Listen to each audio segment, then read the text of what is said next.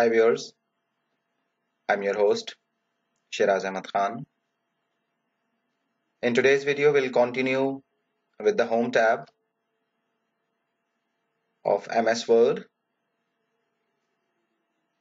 And in order to apply today's actions onto the text, first of all, I suggest you to pause the video first and download the file that is required to implement these things onto the text. The file can be shown under this video. You can download that file and store it in the same folder, that is MS Word. So I'm going to that path, D drive, MS Word, and here's that file, computer components, that you can download from the link given under the video. Open this file. Viewers, once the file is opened, the first thing that we are going to discuss today, it's given in the font section, the font group of the Home tab. And Home tab, you already know that it's by default selected. Once again, we'll have to select the text first to implement the first two actions, which are known as font color and text highlight color. So select the first line completely with the help of mouse or with the help of keyboard. It's up to you. And viewers, one more thing, I suggest you to always make selection of the text with the help of shortcut keys so that you become habitual of doing this, because as I told you earlier, that good typists or computer operators, they prefer to use the shortcut keys instead of using the mouse all the time. So once the selection is made, focus on the font group of the Home tab, and here we have the first option of today's video, that is font color. If you click this, it will pop down the color palette and you can mouse hover. Viewers, by mouse hover, we mean just moving the mouse pointer over the different options. This is what we call mouse hover. So mouse hover onto different colors to see their impact in the preview, that is in the text editor. And once you finalize the color, just click it from the color palette. The color palette will disappear and the color will be applied onto the selected text. So here we have chosen blue, and you can see that the blue color is applied onto the selected text. This is known as font color. Font color means the color of the text, not the background or not the shading. In order to give it a shade or a background color, or according to Microsoft Word, the technical name of this option is text highlight color on the left side of the font color. Once again, if you click this drop down arrow, the palette will open, a limited number of colors with us, and you can choose any color to highlight the text according to the font color so that it should be visible to our readers of this document. So you can make combination of fore color and the background color with the help of this. Text highlight color is like we highlight the text with the help of highlighter on our books or on our copies or notes or thesis. So we have applied two different color options. One is known as text color or font color or fore color. Second option is known as shading background color or the text highlight color. The next thing in today's video, it's a bit different from the previous options, and we are now moving to the next group, that is paragraph group or section. For that purpose, first of all, select rest of the words given on different lines, everything except the first heading that is already highlighted and its color is changed.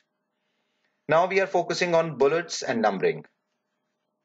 Viewers, as far as the procedure or of changing the text or an ordinary list into a bulleted list or a numbered list is same.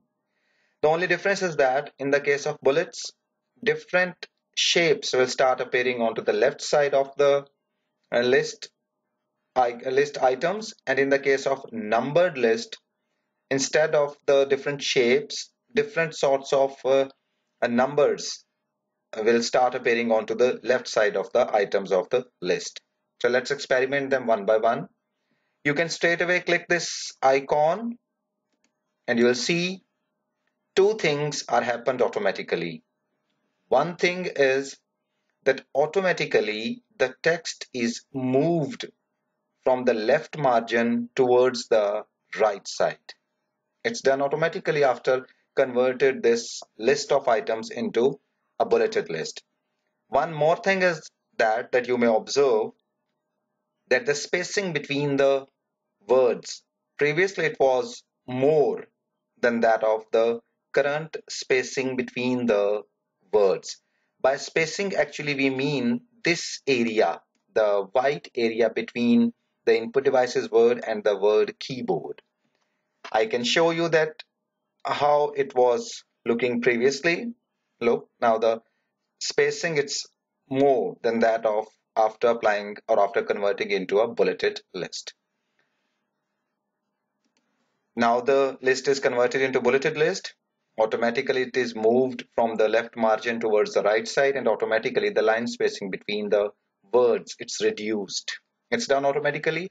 In the next videos we'll learn how to increase this spacing if you want to have more.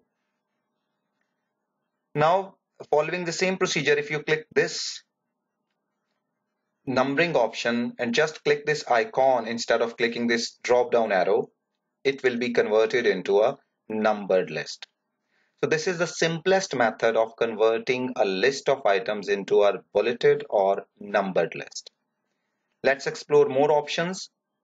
If you click this drop down arrow of bulleted list, it will pop down more options for us, and you can choose the different shapes from the given shapes, and even you can define a new bullet of your choice. You can choose any picture of your choice from your computer and it will be applied, but usually we uh, we frequently use the given options, and you can convert it back to none to automatically go back to the list of items without bullets or without numbering by choosing none from this list.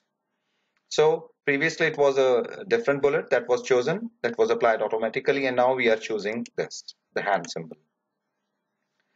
Similarly, again select the list, and this time now click the drop down arrow given next to the numbering option. If you click this, look, now we have different options, and again we have none with us. If you choose none, automatically the numbered or the bulleted list will be converted back to the original list that was without numbers and without bullets. So this time choose the numbering option from these, and once again you can define your own number format, but we are not discussing it, it's beyond the scope of these videos. So choose compromise any of these options and you'll see it in the preview. So viewers, so far we have learned that how to convert list of items into a bulleted or a numbered list. The last thing of today's video is how to change the level of the bulleted or the numbered list. And for the clarity purposes, go back and choose convert this numbered list into the bulleted list by choosing any options from these. I've chosen squared list. Now basically the word keyboard, mouse, joystick and touchpad, they are all input devices and we want to give them a different level. They should be sub parts of input devices. Input devices, it's the main heading, and keyboard, mouse, joystick, touchpad and light pen as well. These are the sub items of the main list, that is input devices. So select these 5 words first. Go to this bulleted list arrow again, the drop down arrow, and now see this change list level, the second last option from this drop down list. And choose, this is basically the first level, and this is the second level, third level, fourth level, and fifth level. Choose the second level, level 2 for this, and you'll see its impact. Automatically, the list is more intended towards the right side as compared to the words input devices. It actually means that these 5 words are subtypes of input devices or examples of input devices. Similarly, repeat the same process for LED and printer because they are examples of output devices. Select both of these. Again, go to the drop down list of next to the bulleted list, change list level, and choose the second level, level 2 for these 2 devices as well. Viewers, these were the things regarding the level of the bulleted or the numbered lists. Now let's see that are we able to change the level of these bulleted or numbered lists with the help of keyboard or not. For that purpose, place the cursor before the word keyboard and now press the left arrow.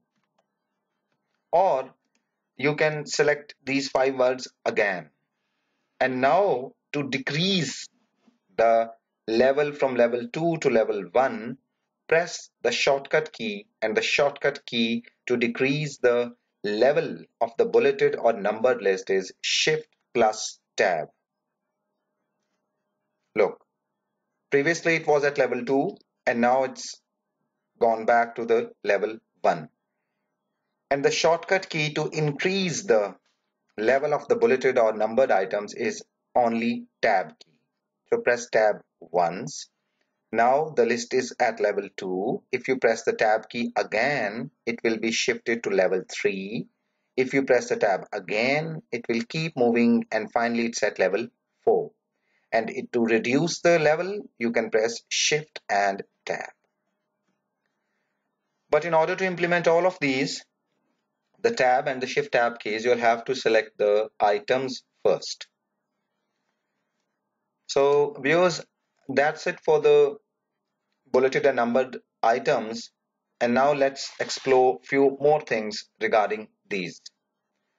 In order to insert an item in between these items, place the cursor at the end of that particular item. For example, if we want to add an item after touchpad, place the cursor at the end of the word touchpad and then press enter key. Enter key's usual behavior is to insert a new line, and it takes the cursor to the start of the next line as well. But in this case, because it's a bulleted list and Microsoft Word understands it very well, so the cursor is shifted to the next line and automatically a new bulleted blank item is inserted. So now type another word, scanner.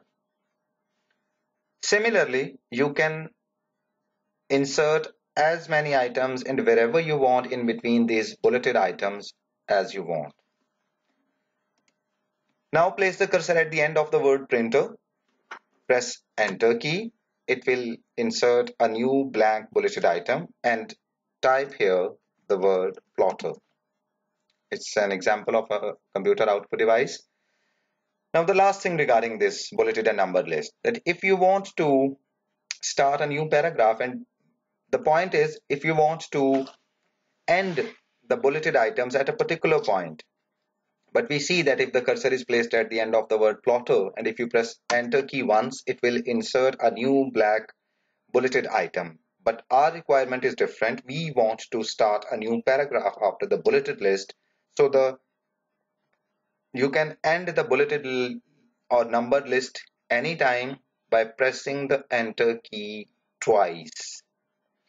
Let me repeat it. If you want to end the bulleted items anytime, And if the cursor is placed at the end of the word plotter, if you press enter key, it will insert a blank item, but we want to start the paragraph now. So press the enter key again. It's basically a message for the system that we want to go back to the first level, level 1, and if you press the enter key again, it is basically a message for the computer that we want to end all of these bulleted lists. So viewers, let's quickly recapitulate that what we have learned in today's video. We took start from font color, then background color, then bullets and numbering, and the most important thing is in bullets and numbering is that how to insert a bulleted item in between the two already inserted items, and how to end the bulleted list at any point by pressing the enter key twice or thrice. That's it for today, viewers. Do not forget to like and subscribe my channel. Stay blessed, stay tuned. See you during the next video. Goodbye.